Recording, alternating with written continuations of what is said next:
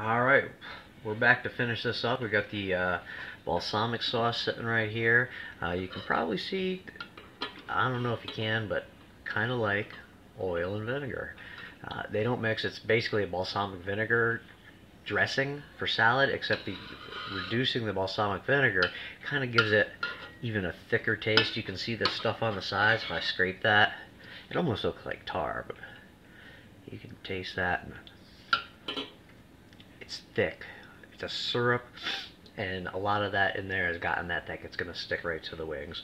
Got a little celery, and if you hadn't noticed, if you'd watched any before, this cutting surface is also my stove, and I'll interchange those, but this is really the best vantage point for the camera. So let me grab them wings. I've been keeping them on warm.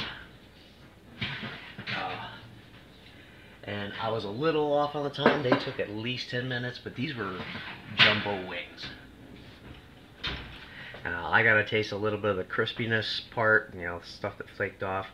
You can taste the potato chips. There is a definite difference, but we did a good amount of spice too. So we're going to combine those. I'm going to need a towel because that's freaking hot. And you don't have to worry too much about trying to get it to mix. It's not. The oil is going to stick. You know, it works. I mean, this is the basis of any of these sauces that you put on wings.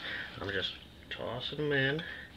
I do want to get as much of that balsamic. There's the flavor that we're looking for. I forgot, that was hot. Yeah, so I had time to wait and have a smoke break before we have dinner. Try not to get this on me, but you just want to see those get nice and coated.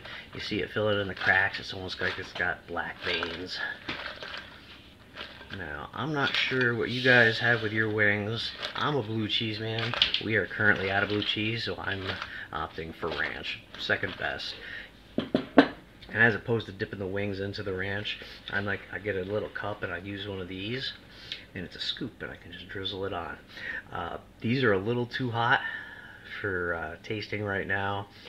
I can assure you they smell good. I know they're crispy. They sat in the oven, you know, for a good 10 minutes after I was done. I cleaned up and made sure the oil was unplugged and everything was safe before I could show you this. So they've been there for a good while, and you think about it, we got 16 wings. And other than this time and a little bit of spices, you couldn't get something like this in any restaurant. You get 6 wings for $7.99 or something. You know, do it yourself. It's really not that hard. Cook them however you want. Make your own sauce.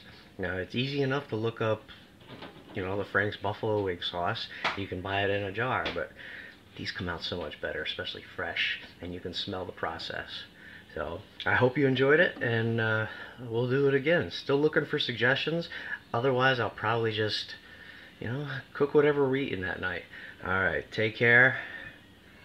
Much love out there.